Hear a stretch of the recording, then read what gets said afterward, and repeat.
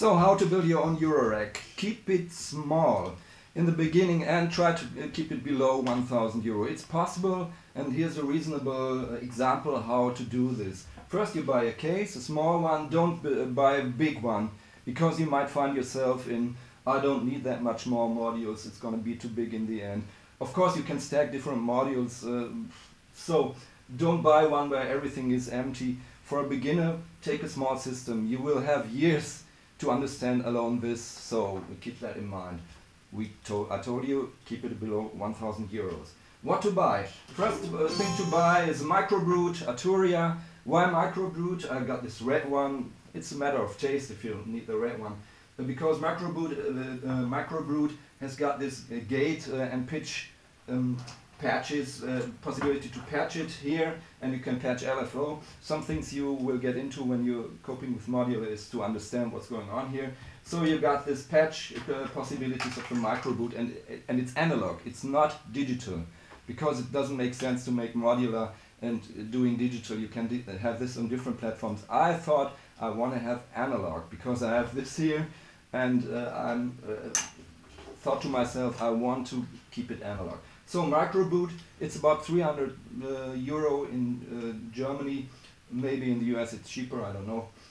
And it's a nice little machine, because it's done by very professional people who know modular systems, even the big ones, like EVC. I don't know if you know him. So how to connect this one to the Eurorack? First of all, you need some modules in here. Which ones do you need?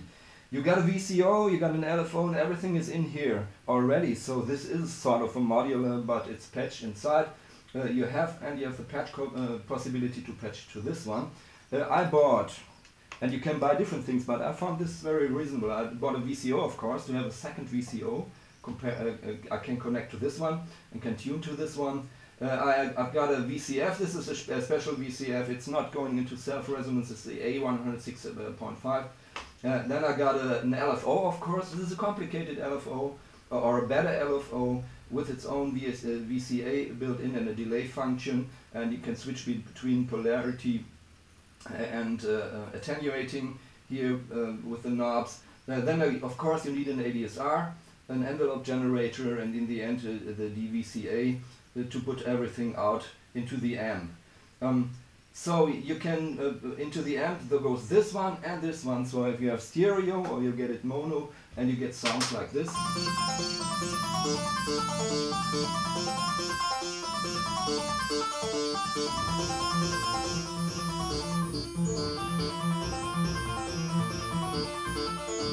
Or better sound, or whatever. The point is, you always think about using a MIDI interface here. You don't need it because the Microbrute is MIDI interface already, and it works. You can connect it via USB to your DAW, like Cubase, do a few sequences in Cubase plays it back, and via MIDI to CV converter in the Microbrute, you can play the Eurorack. So that's very convenient.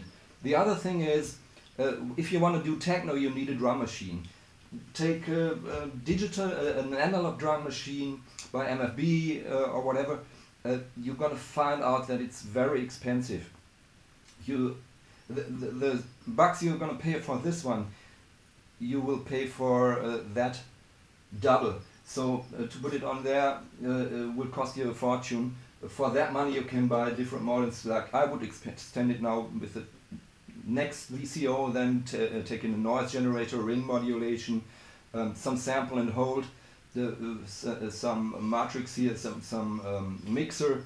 Then it's filled up, and it's more I would ever use in the next year, I can tell you. All these big systems, I'm not sure if people really understand what's going on. It's fun to work with it, but if you want to understand what's going on, if you plug this to there, allow to understand this LFO here, it takes you weeks if you have the time. Yes, to really understand what's going on, keep it small, keep this, and this is nearly overkill for somebody who's starting. But if you want to have a drum machine, and you have an old drum machine like this one and it's MIDI capable, you can use the MIDI input of the Microbrute to trigger the sequencer that's also in the Microbrute. You can spare a sequence in Eurorack, it's also 300 bucks. Just use the one from the Microbrute. This is a sequencer here.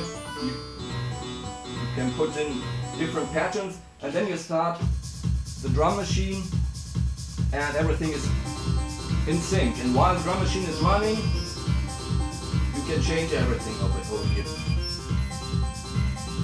So this is what I'm going to show you in the next short video without words. Then I will write which modules I use here, what is used and how it's connected to each other, and you hear it in a better sound quality. Just as a starting point, I found I have enough to do for the next half year minimum to understand this, as I had to understand this EMS synths here. If you really want to get in, look on muffwiggler.com, on sequencer.com, on all these websites. There's enough explanations. Even on Depfer itself you have the possibility to combine some modules one with the other, and have a look if the voltage they need is provided by the plug-in here. So there's a lot of things to think about, and so in the beginning it's better start with that, and after that you might find yourself expanding it. I do this a couple of weeks now and don't have the feeling that I reach anywhere into the possibilities of what might be possible with the system here. So I wait now, and then when there's birthday or Christmas, whatever, I add a few modules. But then I have a stable basis of what I'm doing here. And it's not about turning some knobs, and you can do this. It's like Lego and do something. That's very meditative, it's okay. But on the other hand, if you really want to understand this and want to precisely know where you're going, which sound you want to create, and what happens there with the LFO and in the filter, and from where, and don't put it up until the end all the time. In analog systems you only do a little bit manipulations here, and everything will be totally different then.